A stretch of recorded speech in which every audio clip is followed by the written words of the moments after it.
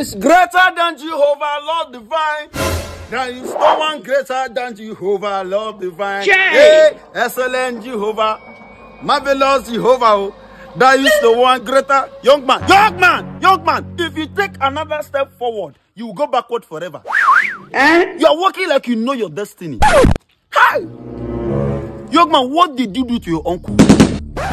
What did you do to your uncle that your uncle has decided to tie your destiny?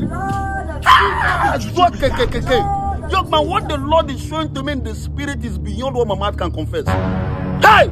Are you aware that your uncle has collided with your grandmother to ruin your future? Look at the way you are trekking now. You can't even afford a car. Year in, year out, you keep trekking up and down, from sun up to sundown.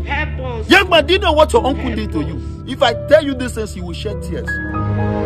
Your uncle spent 50,000 naira to buy 2 car tires. And he went to the back of your compound to bury it. Look at your neck. Can you see the pains you are having? That is because your uncle and your grandmother has tied you in the spirit. Since that day henceforth, you've been experiencing neck pains and several joint pains. Let me tell you, after your uncle buried those 2 tires, whenever you make an attempt to buy a car, you'll be too tired.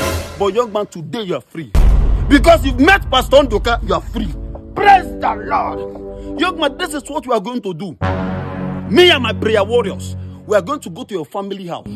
We are going to go to the center of your family house. We will sing around your house. We will go to the backyard. We will dig out all those jams. We will dig out all those juju. We will dig out all those tires. And after we do that, your life will move forward.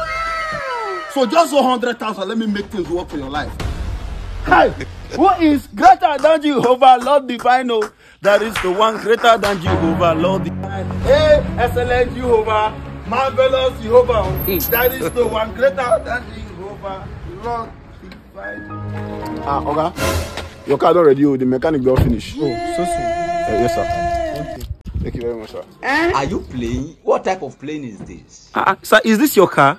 This is one of my cars. One of your cars? Yes. And secondly, my uncle is not alive. What?